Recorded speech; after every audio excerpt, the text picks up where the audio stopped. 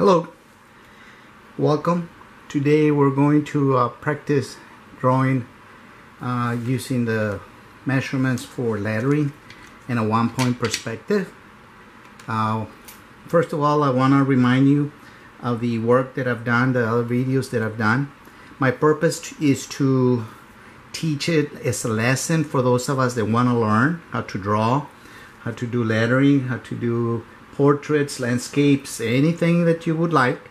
The first video we had was the one-point perspective.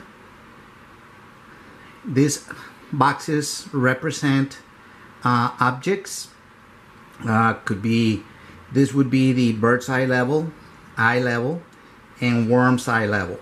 So this would be your horizon line, and depending on where you're standing, that would be your view of the object.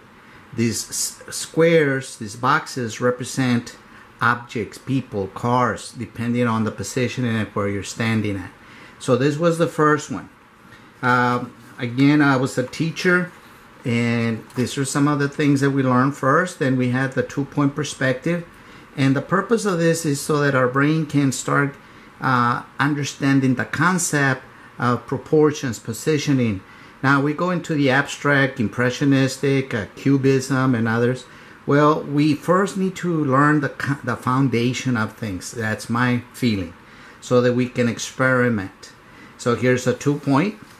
Here we did a basic color scale, our primaries and secondary colors with the tints, highlights, and intensities, and in between scales. There's a lot more, but for us this is pretty good for now. And then we did a little just practice on the values.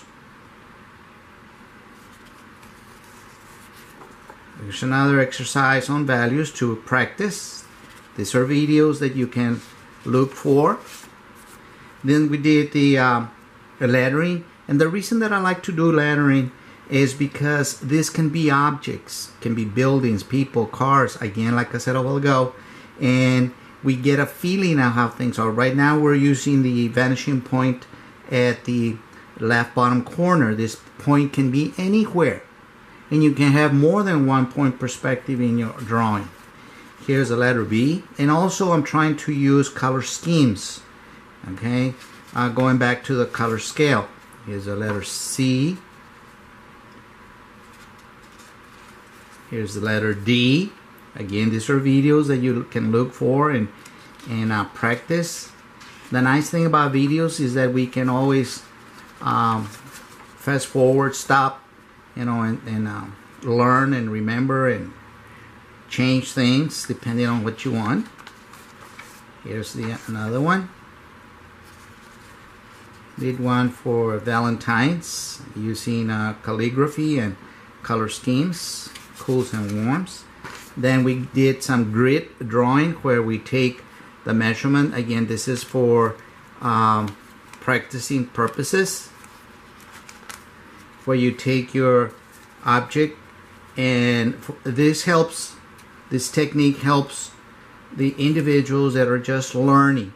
Here's the actual size of it, and then double the size. It's kind of a projector effect where you can enlarge it so that you can get better proportions. And as you practice more and more, you eventually don't need any of this.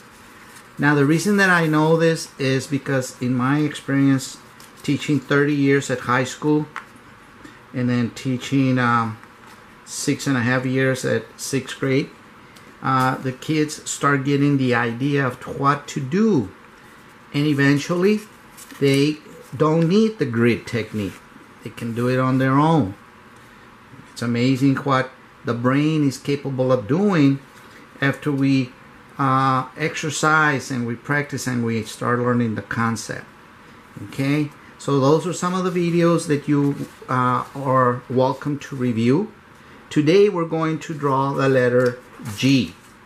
The letter G. And I started the diagram.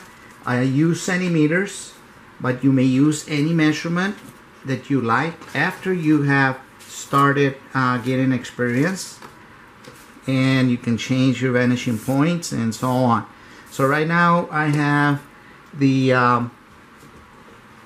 measurement at 10 centimeters from the edge of the paper, and then that's going to be the beginning of my box for my lettering. We're going to use 6 centimeters white. Now I'm going to draw my lines a little darker.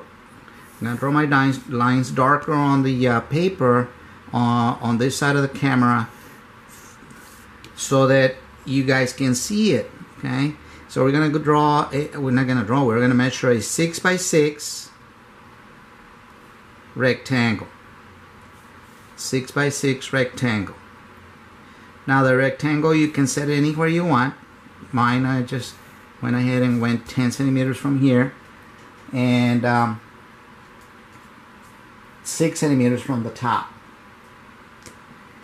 Once I set up the measurements, I will speed up the drawings. I'm going to add, for G, we're going to add a giraffe, cartoon giraffe, and a gorilla, and just for the fun of it. And we're going to go 1 centimeter all the way across until we divide it into 6 centimeter sections. So now I might be calling out lines, but they're not lines, they're line segments.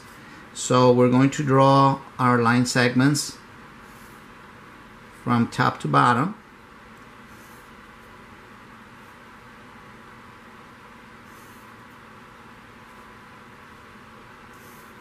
I'm going to set it all up first, and then we will speed up the time so that those of us that are interested can go ahead and practice with me. Okay, I challenge you. Anyone can do this. If my 6th graders can do it, you can do it. Now, naturally, I have to teach them the measurements. Like anything else, they learn it, and then by the end of the school year, we're doing very good. And the reason I use the centimeters is because they're more even numbers. Okay, we have more even measurements than using the inches, which would go into halves, eighths, 16ths, 32nds, and so on. And with the metric system, we just work the centimeters and the millimeters and decimeters and so on. So here we have our frame for our letter G.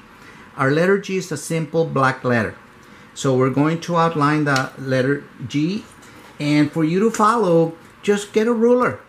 Get a ruler. I challenge you to try. You know, it's always nice to practice our brain, and I have 2 rulers. You know, one a 12-inch ruler, in centimeter wise is 30 centimeters, and then I have the 15 centimeter. When you get your ruler, just make sure that your measurement starts or you get the measurement at the right place, because this one starts inside the ruler. Now this other small one here is almost at the beginning, so just make sure that you get the right measurements. Now remember that you can go ahead and use any measurement you want. So this is going to be the letter G. So very simple black letter. We're going to frame it out first, the letter G. So we have the vertical, center. You know what? I did one more measurement that I needed. So it's 1, 2, 3, 4, 5, 6. No, that's right. Okay, and then bottom. Okay, verticals. Oh yeah, we only needed 5. I got excited. So we only need 5 centimeters. Not 6. 5. There you go. 1, 2, 3, 4, 5. 5. And the reason that I'm keeping it at 5 is so that we can have a 5 by 5. So remember, it's 5 by 5. It can be any size, really, but just to keep it simple for those of us that are just learning. So we're going to have the verticals, side, middle, side, horizontals, top, bottom, and middle. There you go. And I try to keep it simple in the classroom so that students that have trouble with measurements or they don't understand it because they haven't done it before. So here's a letter G. We're going to use the center. We're going to go in. Then we're going to come down. And here's our letter G. Now I'm going to outline it with the marker. And what I like to do is I like to set up my corners. Make a little dot on every corner so that I don't forget. Now, as total years of teaching for me were 44 years of teaching, so I'm an old art teacher. So now all of this here that I also taught my kids when I was teaching, you can apply it to any of your computer programs. And in reality, the more you know about this manually, the better you will become at your computer programs. Because on the computer programs, all you need to do is learn the commands. I'm not much on terminology with computers because, as I said, I'm an old guy. I'm in the grandfather art teacher. And I'm not very good at terminology with computers, technology.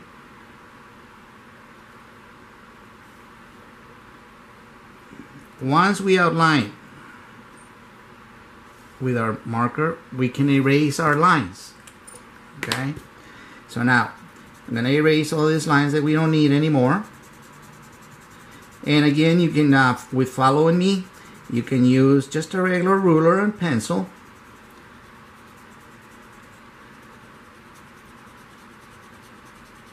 Now, according to Google,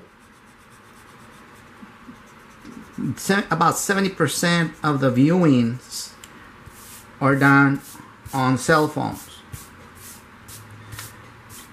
But again, give me a chance because Google, YouTube counts on subscriptions, likes, and comments. So I would really appreciate if you support me. If you learn something, you know, I would appreciate it so that I can keep on providing more films. I will also be doing other artworks besides doing measurements, and just stay up, subscribe so you can and hit bell so that you can keep track of the videos that I do. I'm gonna do a watercolor after I get this one here. Okay, we're looking at our vanishing point. Again, I said at the beginning, it's going to be on the bottom corner of our paper. I'm going to take every corner of my letter that goes to the vanishing point and draw a line. Now, I'm drawing mine a little darker for you guys to see it on the screen.